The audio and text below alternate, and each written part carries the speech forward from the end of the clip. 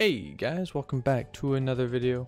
In this video, as the title says, I just want to show you guys some common issues on when you're making your Minecraft server, modded or not. I'm gonna focus more or not, common issues you get with like just a vanilla Minecraft server.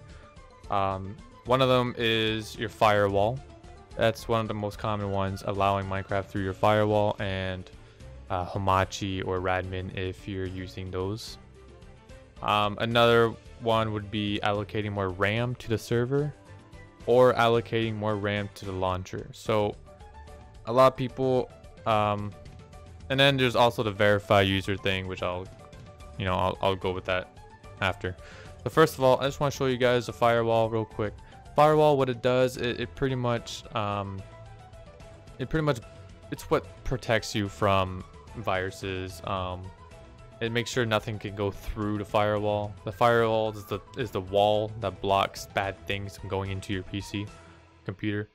But sometimes it just blocks out like things like Java, because Java is used for a lot of things, honestly. That's why when you download a jar file, sometimes it'll say, oh, it's harmful for your computer, do you want to keep it or not? Same thing with Java. That happens. And then if you're going for Hamachi or Radmin, most of those also, because it's a new network, right? So sometimes you just have to allow it. Sometimes it will block it automatically depending on how strict you are with your PC.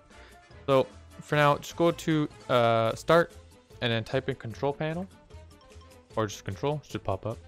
It should look like this.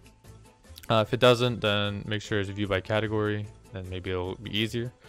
Go to System and Security, and in Windows Defender Firewall, go to Allow an app and feature through the Windows Defender Firewall. And then you'll see this here. To be able to do some changes here, click Change Settings, and you scroll all the way down to Java. So it won't look like mine. It depends on how many things you have. Like I have bad line, I got TC, I got normal Minecraft. So I have all this. Yours might show only 2, yours might show 4, 6, I don't know, depends. Just make sure they're all allowed through public and private. Public and private. To do that, just hit the check, just like that. And once you've done that, click OK. Now you could do the same thing with Hamachi, if you have Hamachi, which is right, I just saw it, right here. Hamachi's client tunneling engine. If it doesn't pop up here, click another app, click that. Now I gotta find where I downloaded my Hamachi real quick. Mine's right here, log me in Hamachi, and you wanna click Hamachi 2 right here. To do that, just click open, and then it'll pop in. I don't know. I don't know if it'll rename it to this or not, but just hit public and private as well for that, and that should fix that. And then same thing for Radmin VPN, which is right here. You would go allow another app, browse, find it, put it in here. Radmin has 2 of them, but these were automatically added for me, so I didn't have to do it. So they might be already there for you. So that's one of the main issues for why your server is not working. See, the firewall is not only for the server host, but it's for everyone who wants to play Minecraft. So if your friends can't join you, but your other friend can join you, then that would be your friend's problem. So you would tell him, watch this video. He tells you how to allow Minecraft through your firewall, blah blah. Same thing with Hamachi or Radmin. But I would suggest telling you and all your friends, if one guy's having a problem, make sure you test it with different people. And then if nothing works, then it might be just you. So that's a firewall. That's one of the most common problems. Another one is allocate more RAM to the server and launcher. So we'll go to launcher first. It's quicker. So you just want to open up Minecraft here. Doesn't matter about that. So you go to installations here, right? And then let's say we want to play latest release. Go edit right here. And then more options. And then right here, where you see 2G here, right now we're using only 2 gig RAM, right? It's a maximum of 2 gig RAM. So if you want to edit that, you could write 5G. 5G would go up to like, oh, we have 5 gigs of RAM allowed in this. So RAM is really important in this, because let's say you have a server with like 10 people, right? The more people, the more RAM. And let's say you have I don't know, let's say you have a server of 20 people, right? And you have a lot of mods on your server. All those mods are gonna use only 2 gigs of RAM to support the server, which means you're gonna have a lot of tick lag, like a lot of backlogs, you know. Your server's gonna be running late in milliseconds. It would be really bad. So that's how you fix that. This is also an issue about like loading in the game with a lot of mods. That's also an issue. So that's out. And now for allocating RAM to the server.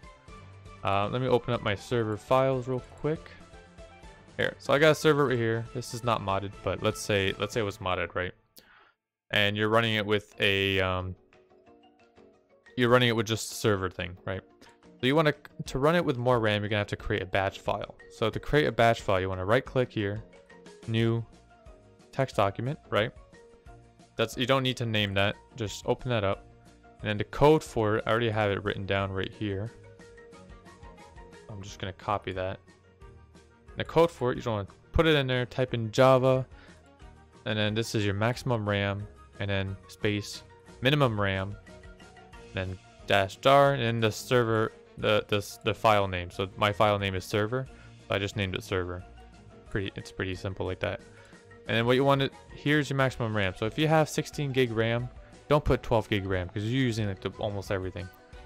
This doesn't mean you will be using it, but your minimum RAM means that you're going to use at least 8 gig RAM. Obviously, the more RAM, the better. But keep in mind that your PC is also running background processes and all that as well. So once you've done this, you want to click File, Save As. Make sure a Save As type, you click this drop box and you put all files. And then name it Start. I already have Start, or I'm going to name it Run just to show you guys. .bat. Just like that. Make sure you type in .bat because it won't work if you don't. Save and close out of that. And now I have a run.bat right here. Refresh this. There we go. So if I run this, it'll run my server, and it won't look like if I run this. It'll pop up a black menu like this, like your command prompt, and then it'll just start loading everything in here. It won't tell you how much MS you're using. It won't tell you whatever. It will tell if you are running back on MS. It will tell you. But besides that, it won't. Like right now, I don't have any problems right now, so it's just gonna say done, and that's it. So now to stop it, same way, just stop. It's gonna save everything, and then you just press any key to stop it, like that. So those were the most common issues for vanilla Minecraft. But another thing, like when you go more into depth, like let's say you are allocating more RAM to the server, you're sometimes gonna get a heap size error. And to fix that, I have a video on it. I'll put the link in the description. But to fix that, basically you've installed the wrong Java. You have to uninstall Java and go install the right one. That's pretty much all you gotta do, and then you do the whole step over again. Anyway, I hope this video helped you guys. If it did, please leave a like.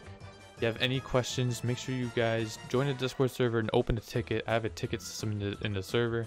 It's really simple that way. That way we can have a one-on-one conversation, and you know, I can help you a lot better and faster. Alright guys, make sure you leave a like and subscribe, and I'll see you guys in another video.